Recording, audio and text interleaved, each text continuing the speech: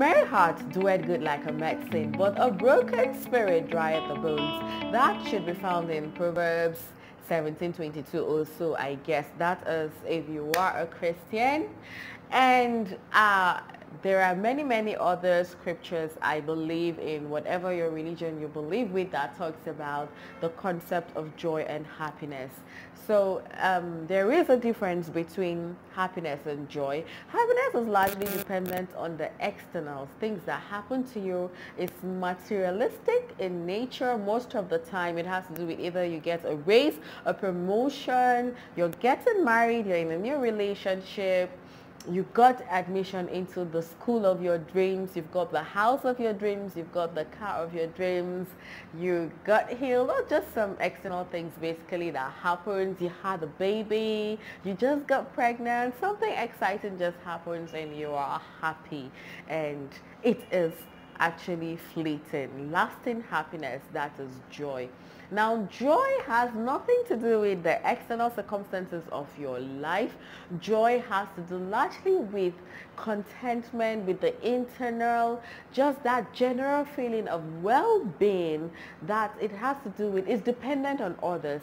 Your relationship with others, like, I don't mean like relationship, but your disposition towards others, that goodwill that's emanating from your heart, that place of, that feeling of, joy. It has nothing to do with the external circumstances of your life, whether you're happy or not, married or not, single or not, have a baby or not, have a job or not, you are the boss or not, your business is successful or not, your sales. It's not erratic. I think that wraps up what I'm trying to say. Joy is not erratic. It's a feeling of well-being. It's steady. Joy is stability.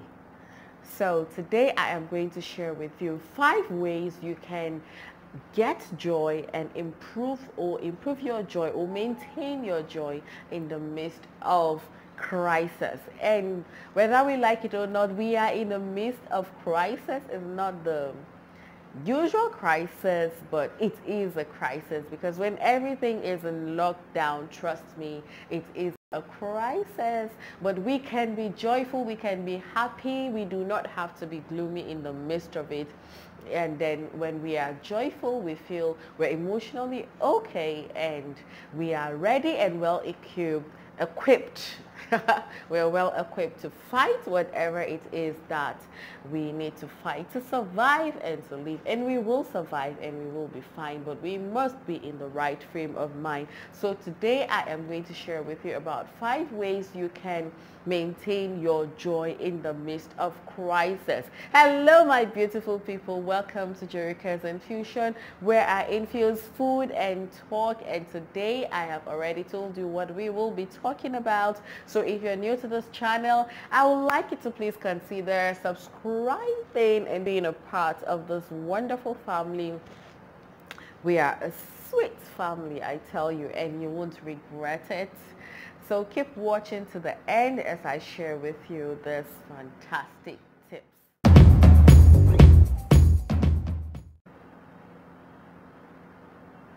Number 1 way to maintain your joy or to get joy is get information. Yes, get informed. Knowledge is power. Information is power. Yes, we have a crisis upon our hands. We have something that is ravaging lives and is very highly contagious.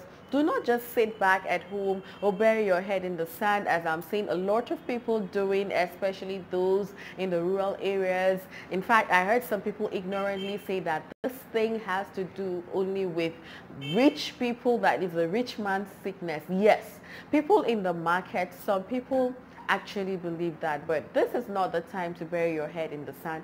Get all the information you need to get about this thing that is happening. Go for knowledge. Find out, okay, how does this thing happen? What exactly is this thing? Where did it come from? How does it work? How does it get transmitted? What can I do to protect myself? Get all the information you need to get, because information is power. So do not bury your head in the sand and wish that it will all go away. come face to face with the reality. This is our current reality. So come face to face with this reality and get all the information that you need to get. And number two, acknowledge what you feel about the situation, the circumstances. Are you feeling scared? Are you feeling sad? Are you feeling panicky? Are you panicking? Are you upset with the government? Are you upset with the way where the thing is coming from? Acknowledge your feelings. Feel your feelings. Do not try to deny it and bury it because I said be joyful. No, acknowledge what you are feeling. Sometimes, I won't lie to you, sometimes I just feel this overwhelming fear about the future. Sometimes I just feel sadness. Sometimes I feel hope. Sometimes I feel despair. And then it just has been a whole, a whole dance of feelings, a whole romance of feelings that come and go, and it has just been there. It has been crazy. But above all, the fact that I have learned to I know how to find my joy in well-being. Okay, what am I saying? The fact that I have an anchor. I know where I find my joy. I know the source of my joy, and I am able to keep sane and still maintain joy and happiness. There's a lot of laughter in my house. There's a lot of happiness in spite of everything. And if you watch my video on my panic buying, it was an enjoyable experience. I know it's crazy, but the going out to buy, we made it fun with my husband. So there's a lot of joy. We still crack jokes and everything. It's not gloomy in my household because we made up our mind that no matter what, we will be happy, we will be joyful in the midst of this as we take precautions to protect ourselves. So acknowledge what you are feeling and work on that feeling. How do you work? Now I've gotten to the point I wanted to tell you. How do you work on your feeling? How do you work on, on that negative feeling? How do you conquer that fear? How do you overcome despair? How do you overcome the sadness and the panic you are feeling? That takes me to point number 3. After acknowledging your fear, be thankful, be grateful. I don't know who you are. Are you a Christian? Are you a Muslim, a Buddhist, whatever religion it is that you practice? This principle works for everybody. Practice the principle of thanksgiving. So what do I want you to do? Because we are here to get practical solutions. Get a notebook or a writing pad or something and write down all the good things that has been going on in your life. Write down the journey so far. Even if there's nothing good that has been going on in your life, the fact that you are alive to witness this event is a good thing. A lot of people have died already. The fact that you are strong and you are healthy, the fact that you're just afraid of getting sick because of something, that is something to be grateful to God for. And then the fact that you have family, you have loved ones, you have a job, you have friends, you have a community. Even if you just have one person that calls you to check on you, that is something to be grateful for. The fact that you have food to eat, a place to lay your head. I know some of you are saying, you do not understand the circumstances that we are going through. Yes, I might not understand, but please try and stay positive. There is something in that circumstances to be grateful with. Because if you look at all the negatives, if you keep looking at the negatives, it will keep building up fear in you. And I think that when we act in fear, when we're doing things out of fear, we end up making things worse. And the outcome is inevitable anyway, whatever the outcome will be for our life. So when, instead of living that moment and living moments by moments in despair, in sadness and fear, life can be enjoyable, life can be fun no matter the external circumstances that we are going through. So let's learn to be grateful.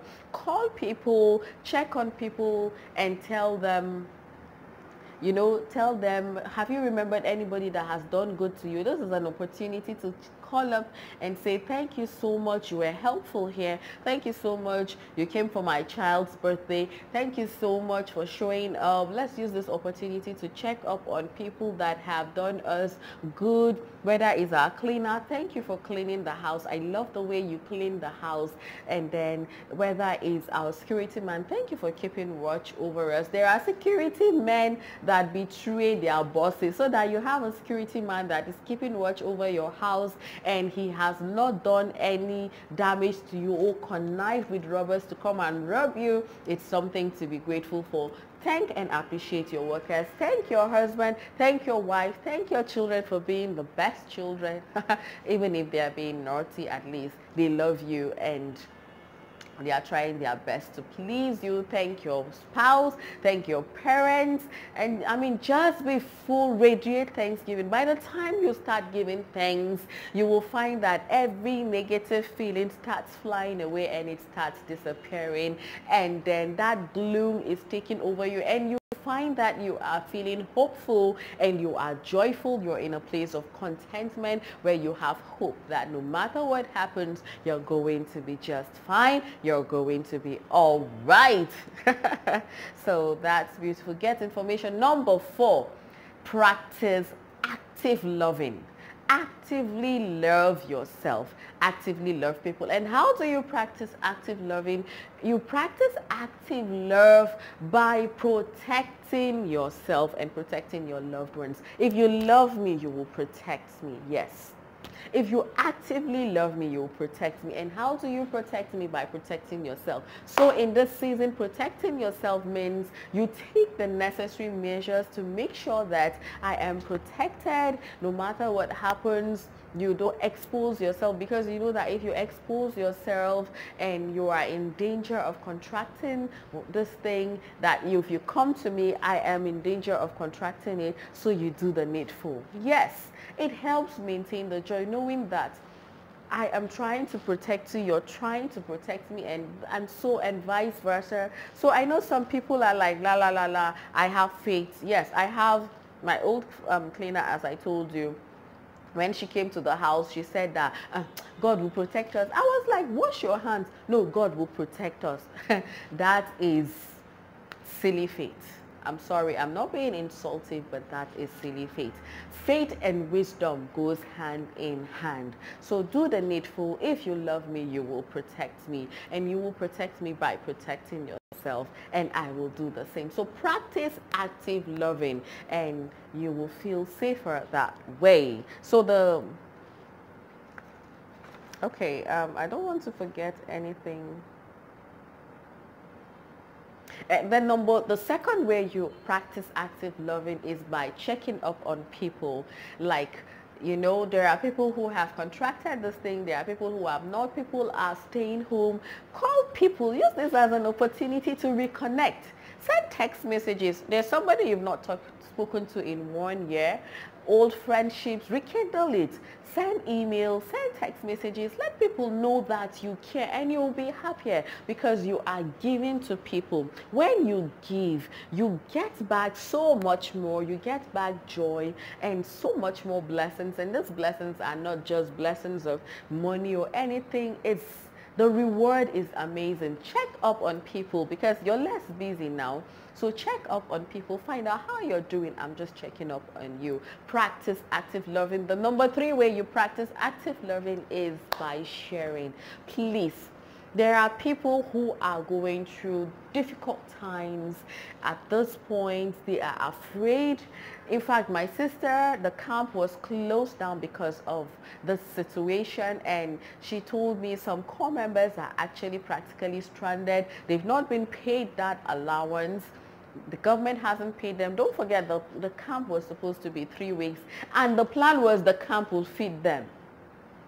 The camp always feeds. It has been like that for so many years, but there has been a shift, and some people have been looking forward to this 33,000 naira and that bicycle allowance and the camp feeding them. Their plan was at the end of the month. Maybe their parents don't even have the money to send. Some don't even have parents. So don't forget that, and that is just one set of people. So to get transport to go back, she told me there was a girl who was stranded. Even to get back to Bauchi from Ibadan is a problem. So there are people, please find out, there are people who, as we're panic buying, some actually don't even have the money to panic buy. So you want to maintain your joy, you get joy by giving. Please share. I am actively looking for ways that I could reach one or two people. It could be just a little here, but just when you do that, you are happier. You have enough, please share with others.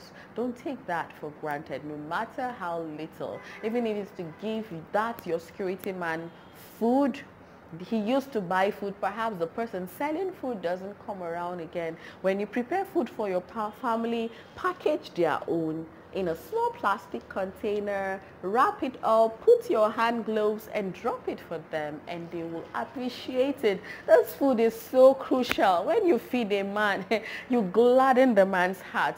You don't give to people that can't really do anything for you, and you will maintain your joy that way. It's so crucial. It's so important. And number 5 way of maintaining your joy is conduct due process.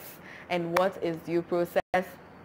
Wash your hands, observe social distancing, protect yourself, eat well, exercise, pray, read good books, read your Bible, read your Quran, stay informed about the trend, but don't obsess about it.